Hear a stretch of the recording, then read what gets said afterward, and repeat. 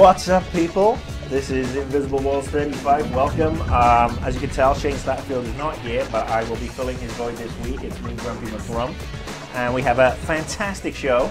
Let's go around the table. We have Mike Damiani. Hello, everyone. The wonderful Patrick Morales. Bonjour. The incredibly arousing Daniel Bloodworth. The always rocking Ryan Stevens. More about Daniel, please. And a little bit later, we will be having the sex god that is Johnny Chang in talking about some things that arouse him. All right, on with the show. If I ever find that donkey. So first up, we're going to talk about Prince of Persia, and Johnny Chang has just dashed into the office, kicked Ryan Stevens off the microphone. Johnny, Mike Damiani, Mr. Morales, you guys have been playing this. Is it a royal pain or is it a princely game? I wouldn't say it's exactly rubbish, actually. I would actually say that much of the platforming parts of it aren't too bad. They've taken out some of the stuff that made it a little bit more difficult in the previous trilogy. For example, on the platforms, when you're trying to balance walk, you don't have to balance anymore. You can just go ahead and run. So it feels a lot more streamlined. So it seems like newcomers to the series are going to have a lot more easy time getting used to this one than, say, the original Prince of Persia, Sands of Time. But once it gets going, it kind of has a really good feel. The only problems are when you get stuck and you don't know what to do, and there's a new move that you're supposed to be taught. It's kind of a little bit frustrating, like getting the timing down for that new the ceiling climbing part where you walk along the ceiling. You have to get the timing down a little bit. But once you get it, it feels actually pretty decent. It's not so bad. Mm-hmm. As for the combat, I didn't get to play much of the combat part, so... That's what was lacking, the combat part. It was just one-on-one fights, and it was sporadic. It was like throughout the game, there's one boss fight, one minion. It's like... Well, I guess the essence of the one-on-one fights is that they were trying to bring it back to the original Prince of Persia, where, you'd square off against one dude per room. And I think for what it isn't so bad. But just going back to the point about exploration, as Mike mentioned a while back, it's definitely less on precision and more on timing. It's pretty forgiving if once you start jumping around and doing the wall runs. I actually jumped into it not too long ago for the first time, and I found myself, getting through it pretty easily. Johnny was there; he saw. And in that regard, I think it's maybe a little too easy, especially given the fact that you can't really fail with Elka saving you every minute. Mm-hmm. But at the same time, I don't think that Elka saving you is really game-breaking, because it's not like it helps you advance. It just expedites the process of getting back on your feet and trying again. See, one of the reasons I think the platforming is easy is because then you have to go back and play the whole level again to collect these stupid orbs to unlock levels. It's just annoying. Let's jump back to the combat a sec, because obviously you were saying about the old school Prince of Persia where you'd have one guy a room. I mean, gaming's evolved, gamers have evolved. Don't we have a right to expect more battles now? I mean, with better engines, more capabilities. I mean, you can take on swarms of the Horde in Gears of War, or you can you take on bunches of bad guys. I mean, don't you expect that some kick-ass flowing combat moves where you can take on multiple opponents should be a part of this game? Yeah, and people are entitled to that. And to be fair, people did get that in previous iterations of the new Prince of Persia revamp. But quantity doesn't exactly necessitate quality to me. But in this case, it really doesn't seem too thrilling, just to take one guy on at a time. It seems pretty standard from the combat I've played. Block, counter, roll. It's stuff that we've come to expect from action adventure. You seem to have a heavy reliance on your little sidekick lady. I mean, you'll literally block and then you'll throw the sidekick at at the bad guy, and she'll kick the crap out of him. It seems like a lot of the difficulty in the battles is removed by having your partner in the battle. Once you're within a certain striking distance, you basically can spam the button over and over again to use her, and she'll perform a combo. And once the enemy recovers, if you time it right, you can keep repeating that process over and over on most of the standard battles. Now, the other problem I found is there were less battles in this game, is that there's an emphasis on speed. If you're quick enough, you can get to an enemy before it spawns and outright stop it from forming. So you can eliminate much of the battles in the game outright completely, so reducing it to the few boss encounters that you're going to have. Okay, so the review will actually be up by the time this show hits the website sometime on Friday. Shane actually reviewed it, so nobody here did, so we've got differing opinions of it across the board. I'm not going to spoil the review score for you, so you should check that out yourself. So just to finish up, is this, in your opinion, is this Prince of Persia better or worse than the last one? It's different. Yeah, I guess that would be the safe bet. Yeah, if there's definitely a learning curve. It's definitely not what you're going to expect right off the bat. But I think most people who are fans of the first and third one from the last trilogy will probably enjoy this one fairly well enough. Bet you wish you'd opted for conversation now, don't you? So next up, we have a topic that, in this uncertain economic climate is going to be close to everybody's heart, the used game market. And there's been a lot of controversy here in the US over the past couple of weeks with people saying that it needs government regulation. Software developers and publishers are saying they deserve to take a cut out of it, and people don't have a lot of money, so this market now is obviously increasing in size with people selling the stuff on eBay or people going to their local GameStop and trading their games in. So we thought we'd have a little discussion about the pros and cons and what we think about it. And first up, I'm going to go to Daniel Bloodworth. Yeah, I mean, I think that it definitely has a place. I mean, I know, like, last year I had, I wanted to go pick up the Brothers in Arms games that came out for the original Xbox. Almost impossible to find new, still almost impossible to find used copies, but, having used copies out there, especially as things that are limited pressing, is great. The problem is it's just so abused, it's like, trade in 5 of your games to get a new game, and then, they sell each one of those for like $5 under, the new copies, and it just, it's not a huge savings for the consumer, but it's a sale that the game's not getting. I think that is the crux of the matter, especially from the Joe consumer side of it, is that there are companies, and let's face it, it's eBay and GameStop here in the US, that they will give you a trade-in fee or a cash fee, whatever you prefer, and I think it's you get half the value, I think, if you're trading in, and slightly less if you're actually selling it. And then, as you said, they'll whack it out. So if it's a new game that you've bought and is a steaming pile of poo, they'll stick it back out and make a 50% markup on it. Yeah. That, I think, sucks. I mean, for a start, they are ripping off the consumer and pocketing all the money. But then the aspect that's come out over the past couple of weeks is that the publishers are saying, "Where's our share of this?" And I actually have a problem with that. That is a big problem for me, because if you buy your game and you decide to sell it on or trade it in, that's your business. It's your property. I mean, it's impossible to do with PC games. It's impossible to do with online, MMOs. But if you've got a game for the 360 or the Wii or the DS or PS3, you should be able, once you finish playing it, or you just don't want to play it anymore, to be able to go and trade it in, hopefully get a good deal, and put it towards something else. Now, what do you guys feel about this whole, the likes of EA, Activision, etc., saying we want our share? I think it comes down to, again, the difference between a GameStop, who is making so much money off of it, and then like a Goodwill. Like being able to go through and browse through a thrift store. I don't think that that's hurting the publishers, but this, constant in your face, use games, right where all the new games are.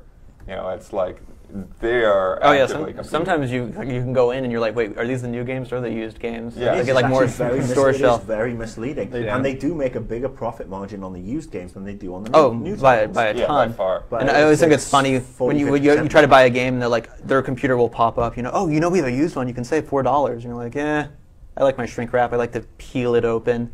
I mean, the one thing I will say is when you do get a used game, they do have pretty stringent tests, so I've never picked up a used title that has been, blown up my machine or just been I have. crap. And I remember Hollywood Video was like purging their PS1 stock, and I got like Intelligent Cube and like Fade to Black and all this like really random stuff that I wanted to have, and none of them worked when I got home, and I was SOL. Yeah. But I mean, here's the thing: you're allowed to sell your used movies. You're allowed to sell your used music. Yeah. I mean, isn't this You're allowed to just sell a used media? car. Isn't this just media? And I think wasn't it Mark Grain from Epic Games? He was saying maybe you make the endings of games downloadable content or something as like as a way to fight used game sales. Have it key code driven. I know. That's I mean, funny. for example, Wii are doing their own version. Nintendo are doing their own version now with this Wii Voice thing. The Wii Mic or whatever it is, where if you buy it used, you have to buy a coupon to actually download the service to your Wii, because if you buy it brand new, you enter the coupon and you get the voice service as as part of the price. Yeah, Phantasy Star Online on the Dreamcast was like that. If you bought a used copy, I think you were pretty much screwed because you had to like register separately. Yeah. I think with online games, I think it's just a no-brainer. I mean, there's no point buying a used online game, because at the end of the day, you're coughing up your subscription cash anyway. So anybody who does that is more fool them. But I think one of the messages that the game producers have to get on board is that people will want to trade in software they haven't played in a long time. It's very rare that there's games that are that good that you want to keep forever. I think there's probably only about 6 of the original Xbox games that I've got that I've actually wanted to keep and play on my 360, and a bunch, I just traded in to get other stuff. So maybe, if people don't want to see GameStop profiting, here's a concept: make your games first of all better. Make sure that they're bloody good so people don't want to trade them in, and then look at downloadable content. We know there's new content coming for GTA and stuff for Fallout, and Burnout is constantly getting new stuff. Yeah, I mean, so if you have that content, you're going to want to keep your game. You're not going to want to sell it on. So maybe if they actually produced better original content and downloadable content, people wouldn't be feeding the games, the used games market. And as for EB and GameStop, as far as I'm concerned, they can kiss my ass.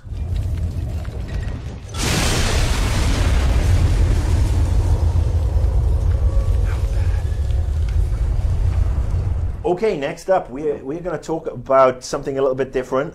There's been the new Xbox experience from Microsoft. That's come out a couple of weeks ago, and we are in the beta stage of Sony's home experiment. So, gentlemen, what do you think about this? I'm going to start with Bloodworth because I know he's been playing with both ends, as it were.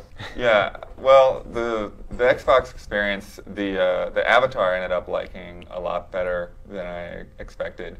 I was able to actually throw together an avatar that really does look like me. Yeah, definitely more options than the Nintendo Mii at any rate. Yeah, but with the Nintendo Mii, you can make like really messed up things like Miss Piggy. Yeah, I guess. Yeah, you can only make humans. I'm sure you'll be able to do that. Just have to pay a couple of dollars extra to download I don't know. theme packs and stuff. I've seen some really weird Miis. But I mean, isn't this a case of, this whole thing is more like Me Too, if you pardon the pun, where Microsoft have just gone and ripped off the Mii. I mean, it doesn't sound like that though from the development side. I mean, I've had friends that interviewed Rare, and just kind of like how Nintendo had this idea back in the '80s, and it eventually became Mii's. Rare's had this idea for these characters for a long time too. So I mean, maybe the Mii is what inspired Microsoft to go ahead with it, but I mean, it's not like they just directly ripped it off. The experience itself is what I'm less happy with, because instead of me just popping up into my games channel like it used to be, I pop up into this spotlight thing. Yeah. You don't even pop into your game anymore. If you've got a game in the CD tray, you have to go up a couple of levels on the menu, so the game doesn't auto-load anymore. And I haven't. Is there no auto-load option? I haven't been able to find a way to turn that off. Yeah, I mean, every time I've tried to play Fallout, I end up seeing the spotlight section first. And I must admit, I haven't really spent too much time looking for this turn off this option, but it shouldn't be a default. Mm-hmm. It's funny because they were definitely trying to make it easier to navigate, but I think in the process it ended up being more difficult. Well, I think they made it easier to put billboards up. Yeah, they're advertising here's a lot big more. bright spot. Oh, check that out. That looks And cool. I'm not so upset about that, because I like to know when some stuff's on like Xbox Live Arcade and stuff like that, compared to the little news ticker that Sony has right now. But then on the other hand, the cross-media bar is ridiculously easy to navigate, copy files, et cetera, really easy to use. Yeah. And then they're going to add home to it. And, let me walk over here and sit on a virtual couch. Well, we'll touch on home in a minute, but I actually, perhaps I'm being, old school, middle-aged gamer that I am. I actually preferred the original Xbox Live experience. Oh, same here. Yeah, I think this one looks Netflix more like, is cool. Well, it looks more like a PowerPoint. It looks like a PowerPoint presentation. I half expect some marketing dingbats voice to start talking about this is where we were thinking outside the box, above the line, below the profit margin. See, but I just really don't care, really. I mean, it's still not that bad or anything, and it's not like I like the other one that much. It's like, what were they called before? Blades? Yeah. It's like, whatever. I can still play my game. It's not like ridiculously hard to figure out. Like, I had like 10 seconds where I was like, wait, where's my game? But it's like, I don't really care. The avatar things are forgettable. I haven't made a new Mii in 6 months, probably. It's like, whatever. I want to play games. I want to play games too, and I just don't like having to wade through 400 hours. Yeah, I mean, that's the thing. Like, I want to see my games and I want to see my friends, and they don't give you the option to like customize your blades. And like one day, like I like popped in, I was right on my game, and I'm like, whoa, what happened? And I'm like, oh, I'm disconnected from live right now. Okay, so we've talked about the new Xbox experience. Let's take a little moment to talk about Home, the oft-delayed 455 consecutive betas, little version of Second Life that Sony has. It seems like Second Life to me anyway, only without the Dutch PETA files. What's the take on this one? the funny thing to me is that the expanded invites went out like 2 days after the Xbox experience. So it's almost like Sony was like, oh no, like, you know, people are making avatars and having fun, like, let's give them our avatars. So it was a bit like, you know, Sarah Palin being announced as VP directly after Barack Obama got the nomination type thing. You know, trying to steal some thunder. Hey, savvy marketing from Sony. But I still maintain that this doesn't look like something I want on my console. I mean, you know, I don't want to be wandering around a virtual environment. I want quick, easy access through my menus and not walking through. Well, I don't think the cross-media bar is going anywhere. And Yeah, they'll You give you just go some right over where the incentives to PlayStation occasionally Store is. check out your cool crib and hang with your homies or whatnot. Cyber homies. I think it's a selling point, but I think like Second Life, it's like, wow, how many freaking academics have, or it's a media darling. People write about Second Life all the time, and they're like, there's 1 billion subscribers, and then you find out it's the same like 12 people with 100 accounts. And I think you're going to see the same thing with Home. There's going to be some people that use it to like a limited degree. Some people who may even use it as their like complete interface, but I think most people, they'll mess around with it and they'll forget about it. But it's a selling point for Sony. I think the difference is that Second Life is dominated more by PC nerds who, you know, are more. Oh yeah, adept if in you've that ever been on environment. Second Life, all they do is talk about building. Yeah, I mean Yeah. that's what they do, building and trying to make cash. I mean, at the end of the day, Home is coming onto a console, and a major console at that. And again, people buy the consoles, play the games, and get in. Yeah, I mean, I didn't see anything to me that looked like it was trying to replace the interface. I mean, it was pretty much just like, you know, a walk around open world chat room. And it was pretty funny to see people that didn't realize like exactly how things were working. So there were these 2 guys that were like, oh, let's go sneak up on this girl, you know, talking out loud. I'm like, everybody can hear you talking about sneaking up on this girl. On that girl quotes. Yeah, and of course none of the girls are actually girls in there, but you know. Yeah, I mean that's the other thing is that, you know, you're going to get all the closet transvestites spending a fortune at the Sony store to get the latest Sony branded mini skirts for their little avatars. I do think though, you know, before they come out with this for the mass audience, they need to work on their avatar creator. Yeah. It's like it's not anywhere nearly as simple as the Mii's or the Xbox avatars. It's not easy to make somebody that looks like you. It's just all of these weird sliders and like, you know, like facial parts and like, oh, expand and contract your forehead. I'm like, okay, does that look more like me or not? Do I even see what the difference is? Well, I suppose the other thing is they just got to make the home system useful. I mean, it's got to serve some sort of purpose other than being a glorified 3D chat room. Which Well, you you know, can download they keep anywhere. saying your trophies will show up in your trophy room, and like There's what was clubhouses, what there's was the one? bowling, does and anybody- stuff There's like some that. no. There's going to be mini games that you can like if you buy. I can't remember what game it is. There's some game that if you buy it, it will unlock mini games in home for you to play. Billiards and stuff. Yeah, I mean, just Yeah, playing but it's around like- and bowling with some guys. I mean, of course, it's not as good as Wii Bowling, but I mean, You can just go bowling in hanging out GTA. and talking. Yeah. But I mean, you're not playing with other people, you know. I just think, again, perhaps this is perhaps a slightly older gamer talking, but I think if you're going to do it in that sort of environment, you might as well just bugger off to a bowling alley with your mates and, Yeah. you know, get drunk and stare at girls. That sounds terrifying. Round 2, fight!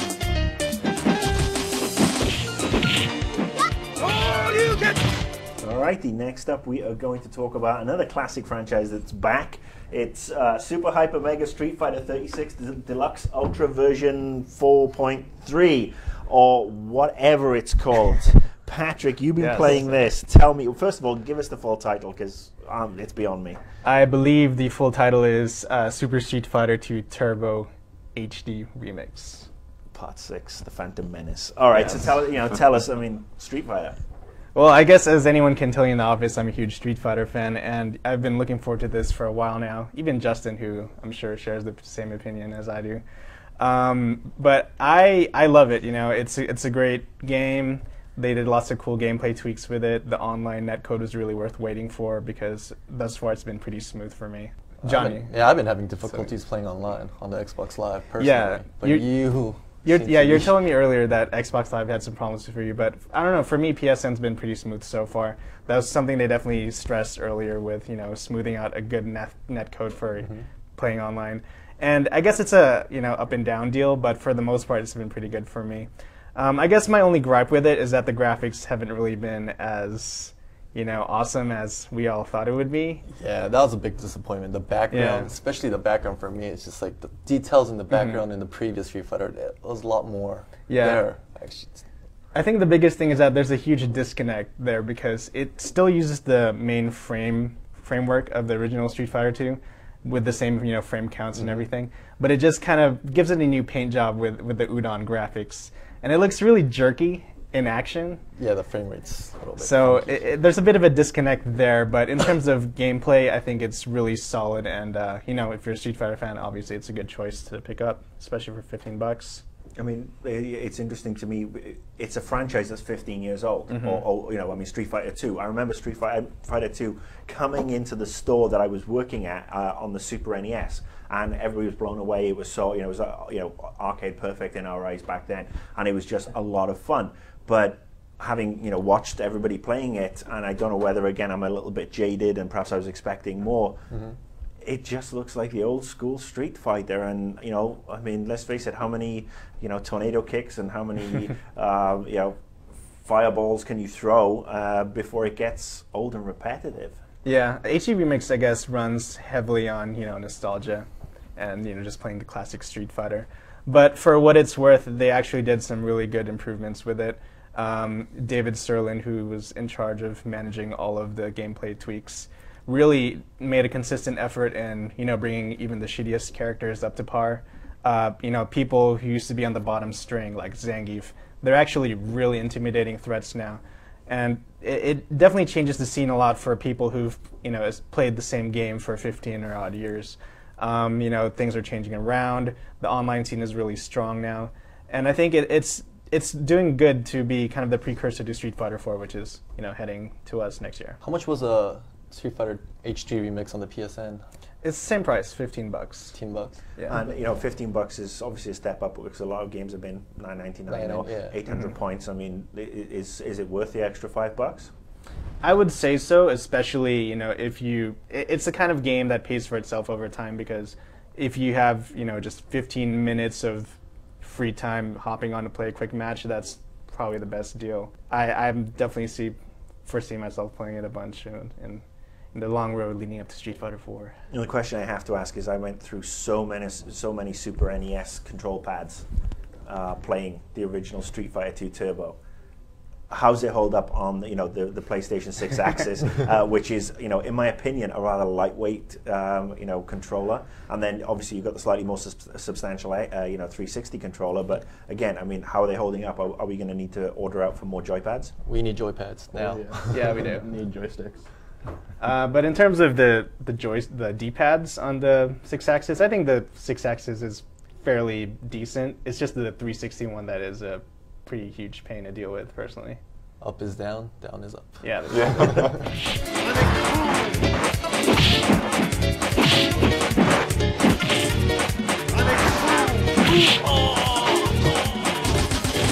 DJ wins.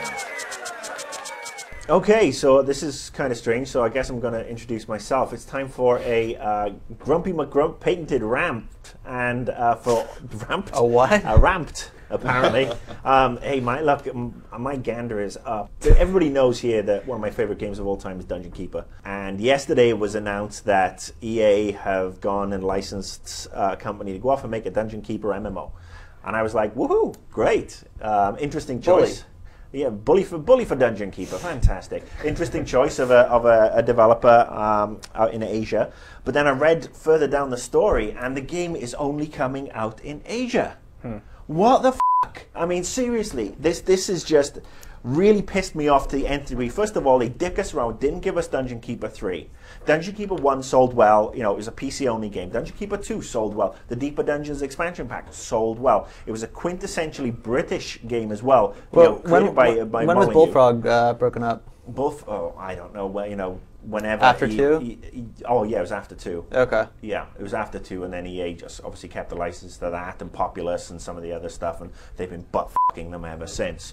But now to take something that is, like I said, one of my favorite games of all time, and I know I've seen a lot of the reaction out there where it's a lot of people's favorite game, and not bring it to Xbox Live Arcade or bring it to PSN or give us a Dungeon Keeper 3, to send it off to some no-name fucking developer in Asia and make it Asian only is just taking the fucking piss, as far as I'm concerned. I'm sure we can take that piss level off. I'm sure there's going to be What's that I smell? Microtransactions? Oh yeah, absolutely, and it's just absolute bollocks. I mean, and EA is probably rubbing their hands at the prospect of an outcry because we're going to talk about it. We're going to get pissed off, and then they're going to say, yes, we're bringing it. We're going to bring it to the US due to public demand.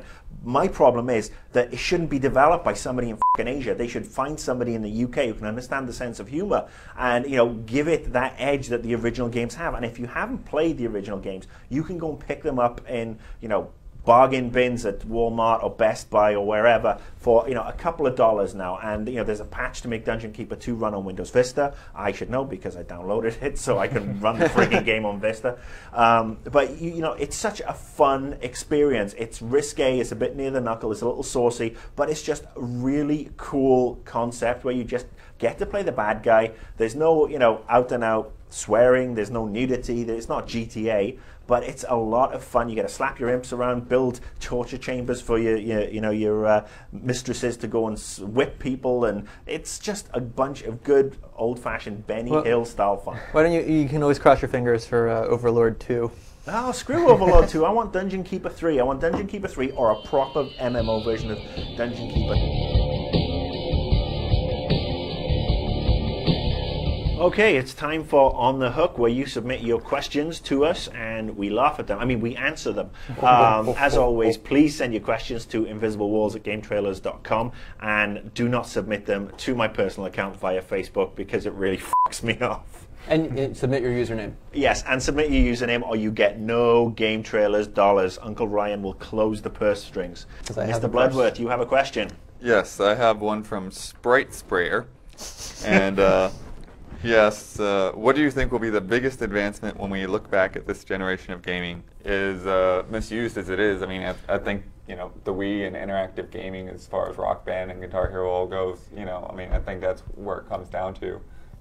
Giving people another way to play, and hopefully with the Motion Plus attachment in the next generation, that will expand to be a lot better and not just be shaking your arms until they fall off. Well, actually, some good games to support it.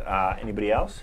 I think on a very plateaued view, you look at how games progress, and I think you really do have to give HD graphics. And I know the Xbox One had them on some games. I know PCs had high resolution graphics forever, but it's really the most immediate thing you can kind of point at and say, here we have games that look better than they ever had before, and that factors in physics and stuff like that, and to a lesser degree doesn't really factor it in, but I mean AI is improved and stuff like that.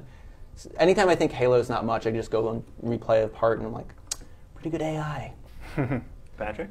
For me personally, I think with the advent of broadband and good computers, the fact that digital distribution through channels like Steam becoming somewhat of a reality these days is a pretty big advancement in my opinion, and it's proven pretty good. I mean, you've seen people pre-ordering Left 4 Dead, and then you've seen people getting all of the episodic content from Half-Life 2. And it's trickling down to other places too. Blizzard is starting to implement their own Steam-like service. So I think and then all three consoles have their own downloadable stores. Yeah, I can't forget about PSN and Xbox Live. So it's definitely shaping up to be a viable thing, of closing the gap between consumer and developer, and I think that's cool. Mr. Damiani. Well, that was one of my answers right there. All right, fine, there you go. Downloadable content. Yeah. All right, well, fair enough. The thing I'd actually say is the user-generated content and how that started to come into games. I think that's a great thing. Little Big Planet is obviously one of them. There's a lot more games letting you create levels and upload them. Can I say Doom Wads again? You can say Doom Wads because people love the sound of your Doom Wads.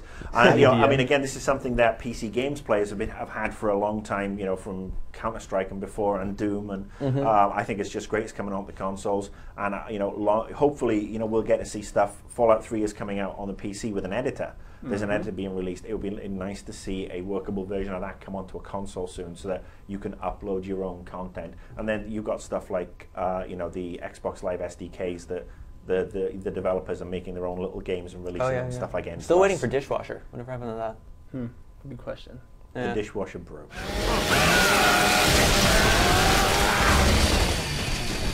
All right, that wraps up another Invisible Walls. We will be back next week with hopefully Shane back in the hot seat. 100% more Shane. 100% more Shane, unless I, lose the cabinet key and let it, leave him locked up.